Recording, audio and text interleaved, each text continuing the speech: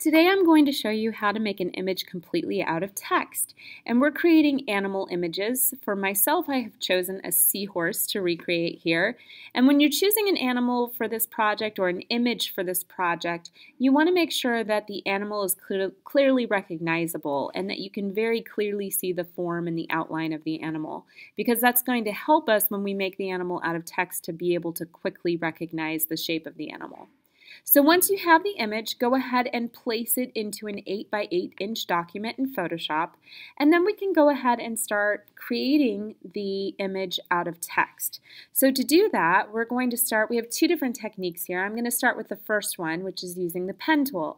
So with this pen tool technique, we're going to use the pen tool to create a path that outlines either the contour of the animal, the outer contour, or maybe an inner contour as well. So I'm just going to, for myself here, start out with this outer contour and just start drawing a path. Now remember, when you're drawing a path with the pen tool, if you click and drag to create those curves, remember that if you hold the Option key and click back on that last anchor you created, it deletes that last handle that's sticking out, and that just gives you a little bit more flexibility as you're going through, or control, to create your path in a little bit more of a meticulous manner here. Otherwise, you lose all control and it's kind of a bumpy path. So once you have this clearly defined, and you can keep going if you'd like, but it usually works better if you work in smaller paths here. Now I'm going to go to my type tool, and I'm going to hover over this path until I see a little swoosh. And when I see that, I'm going to go ahead and click. But actually, before I click here, I notice that my type is currently at 100 points. I'm going to set that to 12 points before I start typing, because it's always better to start with a smaller font point size for this. So I'm going to hover over until I see the little swoosh along my cursor, and then I'm going to click. Now what I see here when I click is there's an X and there's a little circle here at the end of the path. And that's showing me that these are the areas I'm starting here at the X, and if I type, I can only type until that circle. Now notice that this didn't fill up my entire path though. Notice also that my alignment also matters here. If I choose a center alignment, my cursor will jump to the center in between this X and the circle. If I choose right alignment, that'll go down to the circle, or left alignment will go back to the X. Now if I want to stretch this X back to the beginning, or say the circle is a little bit closer up here and I want to stretch that down here to the end, I can do that by holding down the Command key until I get this little cursor with a black triangle next to it. And when I see that, I can click and just drag along this path until that goes right to where I want it. So now I can just start typing. And I'm going to type the word seahorse. Now you can mix up your words. If you don't want to type a word that is the exact title of the animal, you don't have to do that. You could put something like swim or something like that, but it works really well when you do use the animal's name, because then that's clearly recognizable once you're done. So as you're typing here, I can also go back and still format the text just like I would typically do.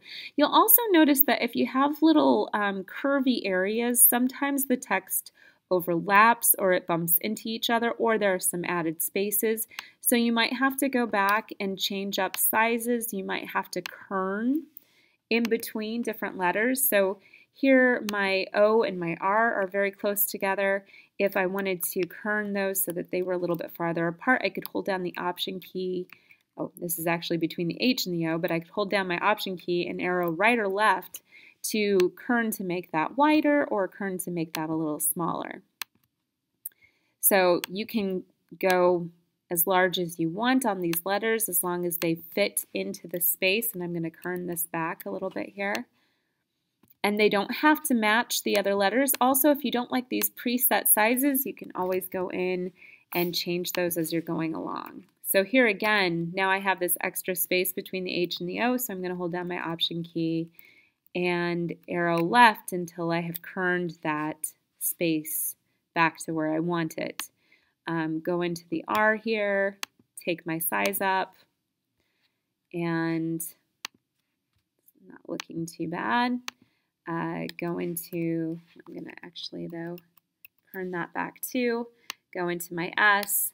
So you get the point. You can kind of manipulate these things around until they start to take up the form of your animal. And if it starts to get a little too big, this S is starting to look too big now, you can always still go back and change it. So let me go back and make this 90 points. Still too big, I'll make it 80 point. So I could continue this all the way out and I would start to get something that's really looking like the seahorse. You can start to check these things if you turn the visibility off on your image layer, and you can see that your form will start to be coming together as you're putting these things together. So I'm actually going to get back into this, you can double click in the T and then just click, and I'm going to make these quite bigger, but I'm not going to worry too much about it being too incredibly large. So let's go back to this part, and I'll take this down actually a little bit so it'll all fit in there. So you can see as you start going with this, it gets a little tricky sometimes to select, but you can do it. So just have patience with the pen tool, because the pen tool, and especially typing on the pen tool, can be a little frustrating at times, but it can create some really nice effects if you take your time with it. So I'm just going to stop there, turning that off and on. We can start to see that seahorse coming along. Now, the second method of creating shapes that will fit into these different, or creating text that will fit into our shape here, is just going to the type tool itself and going off to the side here and drawing a little text box. And then I'm going to type in, I can either do a letter, actually let me do a letter. You can either do a letter or you can do a full word. I'll do a letter, and I'll do kind of a large letter here. And then while I am in this text box and I am in the text tool, I'm going to size that text box down just a little bit so it's a little tighter. And then I'm going to click on this T with the swoosh at the top here. And I'm going to go in and choose a style of warp that I want to use for this letter. Now, if I wanted to put this letter maybe in this kind of bulgy area of the tummy of the seahorse here, I could inflate it, and that would make it kind of expand and fill up that space a little bit. I could go in and create a bulge, which doesn't really do anything horizontally, but vertically you can see. Now, sometimes horizontally, depending on the letter, it can make a big difference, but for the S, it didn't much. So I could go ahead and do something like this as well. When I'm happy with it, I can hit OK. I can go in and I can, if I wanted to rotate this, I could rotate it around. I could position it where I wanted, scale it up or down. It's kind of a good spot for it. And then hit return when you're happy. Now, one thing that you'll notice is that I'm not changing the color of any of these yet. I'm just kind of working right along in that black color, the default black. And that's really fine. If you want to work in a different color, you can too, but we're not going to worry about actually adding color to the seahorse itself or to your animal itself until we're completely done with our project. And I'll show you how to do that too. So again, I can go in, I can warp. Another thing you may notice about warp here is that you can also, you have your basic distortion, you can switch it horizontally or vertically, and then you can do a distortion on top of that initial warp. So I could do a horizontal distortion, a vertical distortion, and that will really start creating quite a distinction in the type of warp that you get. So once you're happy again, you can hit OK, go back to your move tool, and start moving these things and rotating them around. Scaling that down, etc. And it's almost like a puzzle. You just kind of want to fit these things together. If there's just a slight bit of overlapping, that's okay as long as you can still read what it is. and then hit return when you're happy. So as I'm going through here, I can start to see those things coming together. So you would continue this process all the way out. You could mix in some different letters in areas like the face, where maybe an O would work best for this eye area. So have some fun in thinking how to use these different parts of your letters for different parts of your animal, whatever that animal would be. So once you're all done with this, you are going to, let me see here, start to color this. So this is another seahorse. Well, it's the same seahorse, but this is one that I'm very close to finishing here. Now, I would probably still go in and put a couple more letters just to kind of define the edges of this shape a little bit more, but I'm pretty happy with this, at least happy enough to show you how to go ahead and get ready to paint. So once you get to this point and you have all of these type layers, you're going to select all of your type layers and rasterize them. Now I've already done that here, but if you have a bunch of type layers, what you'll see instead of this checkerboard is a big T. So what you want to do is click on the bottom type layer, hold your shift key down, click on the top type layer, and then control click or right click, and then you'll get the option to rasterize layers. So go ahead and click on that. After you've clicked on rasterize layers, then right click again and merge layers.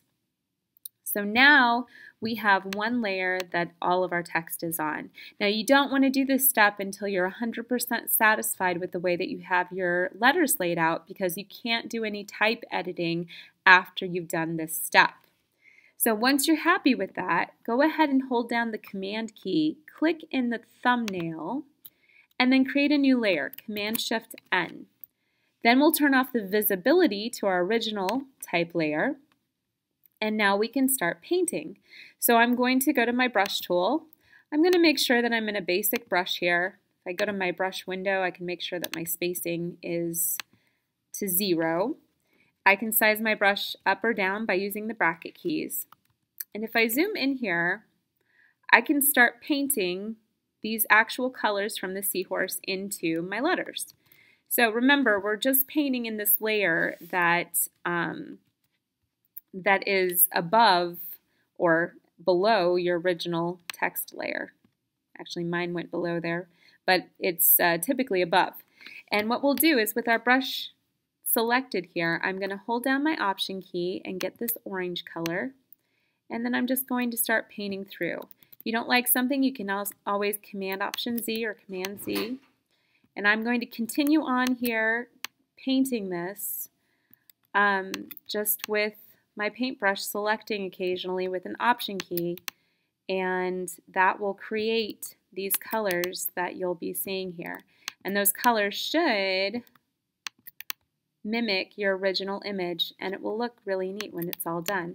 The one thing that you have to be careful of is just make sure that you are actually painting all of the colors that you need. Now you can go through and just select as I've been doing here, or you could go through and get a base color. If you wanted to get a solid orange, you could expand that up. You could paint the entire thing orange. And then you could go in, size your brush back down, grab a color here, and maybe work on a low opacity. So take your opacity down a little bit, and you can just go back and softly start to blend some of those colors in, and that can look really nice as well, because that just gives you kind of a smoother transition. So either way will work, and experiment a little bit with both to see what you like the best. But kind of have some fun, and make sure that the most important thing, of course, is that at the very end you can recognize your actual animal for what it is. So let's kind of zoom out here. So my seahorse is starting to look pretty good. I can do a Command D to deselect that and see that that's starting to come together. But of course I would want to add even more detail with color. And you can always do that again just by holding that Command key down, clicking in that original thumbnail layer, and then clicking back in your layer to paint.